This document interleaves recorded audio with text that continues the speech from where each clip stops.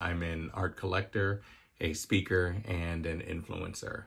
I love art because of how art makes you feel and experience things that are outside of yourself. And I love that it does it in a way that oftentimes goes beyond even what the creators intended for you. I think those are beautiful experiences, and I love to try and have as many of those as possible. The piece that stands out most to me is the piece by Tarek Gutierrez, and it is Huggies. I love the painted universe that he creates out of painted landscapes that are urban and the intentional focus on Black people that he puts in his paintings. In this piece, also a reoccurring theme in a lot of his work, I love the birds that are painted, and when you look at them carefully, they are so beautifully executed, and they're actually pigeons.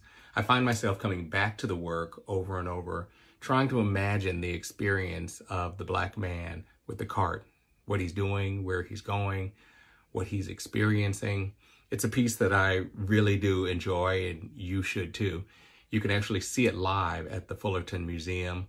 I'd love to get a chance to see that piece live one day, and I hope that you enjoy the experience of seeing his art as much as I did. Thanks for listening. It's a pleasure.